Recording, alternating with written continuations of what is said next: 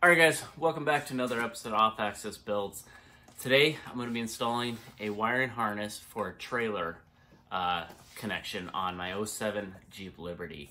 It's kind of disappointing. There was a recall on this vehicle, gosh, probably about 8 years back, 10 years back.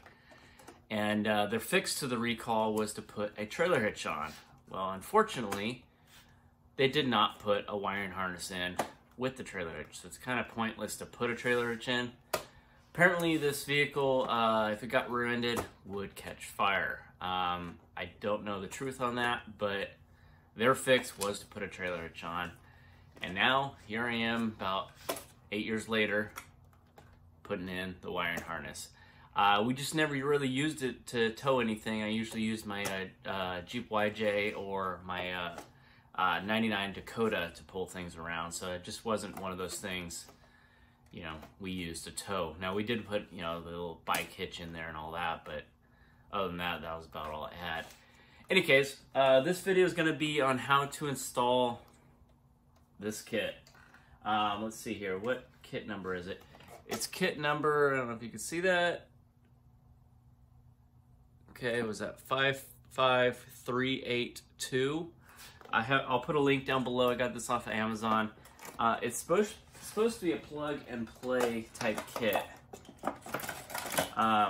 Apparently, you open up the tail lights, you plug one in, and then you plug the tail light back in. It's pretty simple. So it just kind of connects in line to your tail lights, and then it runs down to a low control box, and then to your trailer. This kit comes with a full wiring diagram. Well, actually not really a wiring diagram, but more of a instruction manual and a few pictures on it. So it's pretty straightforward. On the Jeep Liberty, all you need to do is remove the two plastic lenses off of the brakes, and then you get to the wire behind that. Obviously, you got to run the wire up and underneath, connect to the two, and then find a location for your wiring to go to the trailer. So let's go ahead and dig into this project. What you will need for this project, in my case, it has been rear-ended, so they replaced one of them with a Phillips. But if they haven't replaced it, it's more than likely a T20. You can see that star wrench. Okay, T20. So let's go ahead and loosen up those screws and get those two covers off. All right, guys. Remember to like, comment, subscribe, and hit that little bell for upcoming notifications. All right, guys.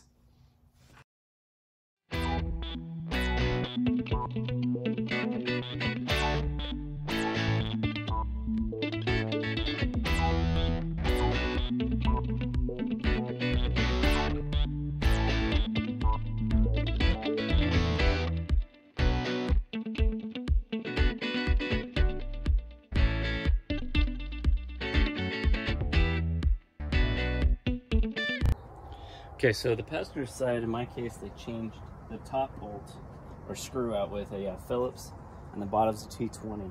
Usually they're both T20s, okay? We're just gonna go ahead and remove those.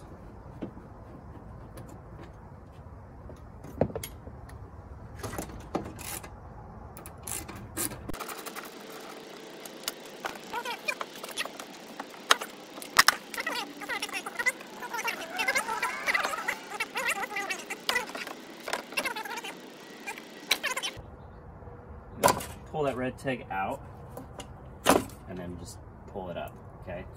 Let me show you that again. This little red tag, oh, I can't push it in right now. That locks this connector on, okay? So what we're gonna do is do the opposite side, okay? And that one's a little more tough. Let's go ahead and take a look at it. So in order to get to this one, you need to reach through the door. I don't know if you can see that right there. There's one right there. And then there's gonna be one right there, okay?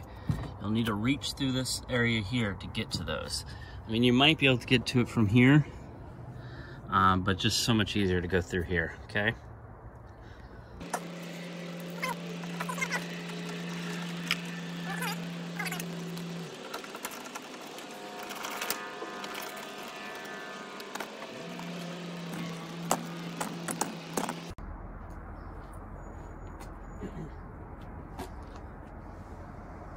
So it comes off the same way as the other one.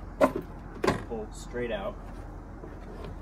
Now this one, now if you can see it, actually does have that little rev tag. Let me get a little closer shot.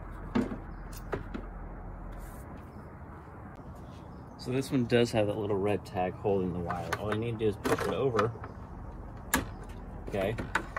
And then the wire harness will actually just give it a few tugs and it'll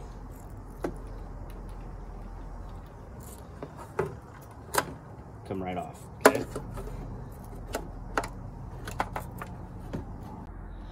Alright guys, so at this point, I'm going to take the wiring harness and just make sure that we connect to these guys before I go through the whole rigmarole. Looks like the connections are proper, because if they're not, it's not the right kit. Go and return it. And in this case, these are going to work.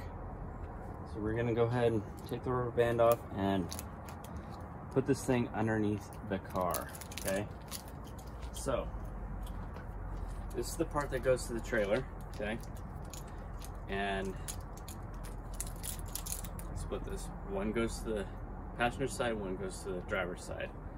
I'm not quite sure which one's which right now, so we will figure that out, okay?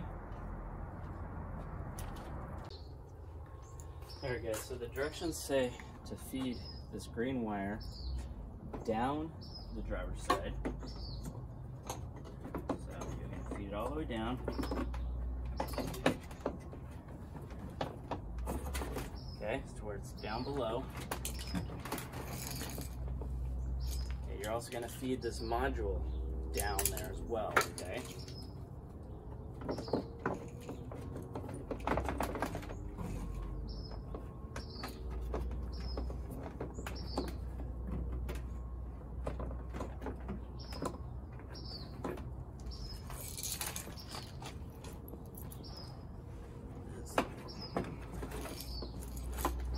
Okay. So just go ahead and pull it all the way through.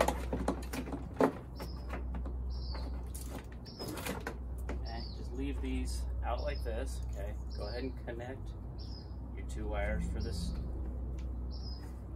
driver's side. Okay, leave this one for the tail light. Okay, leave that right there. Now we're going to take these two wires and run it to the center of the car. Okay?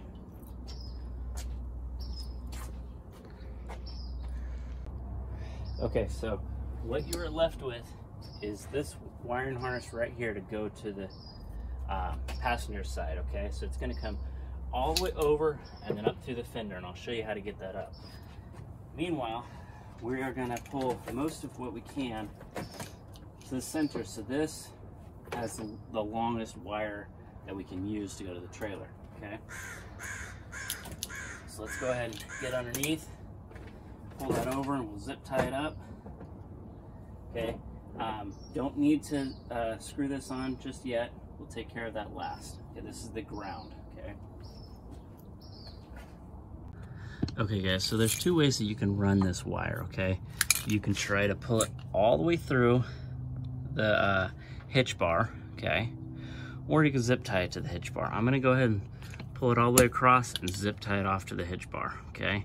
And that'll allow me to bring this thing through, zip tied with the same lines, the trailer plug, and then I'll split off to where the ball is and then continue on with this green line, okay, to the passenger side.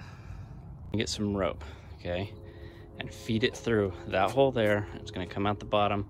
You'll tape it off and then pull that connector back up through. So let's get you set up and show you how that works. So I'll just go ahead and feed this down.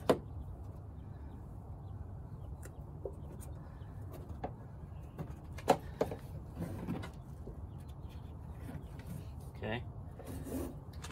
And then we're gonna take some any type of tape. In this case, I have electrical tape. We're gonna tape it off.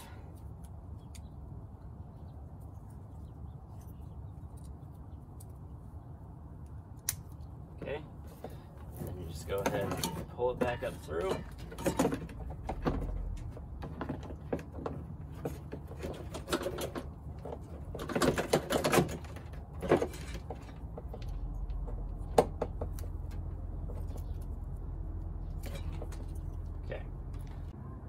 Alright guys, so we're going to go ahead and connect that up, pull down the slack, and then zip tie it back here away from the exhaust, okay?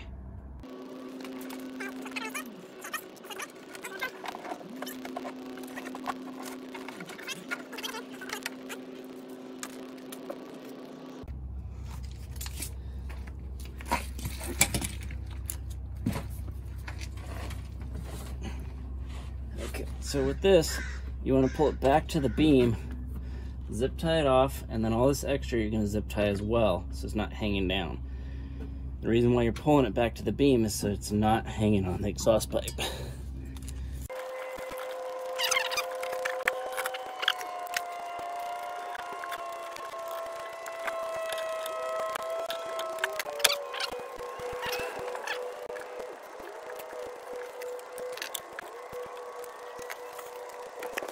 Alright guys, so there's one last thing you gotta do before you can do any testing, okay?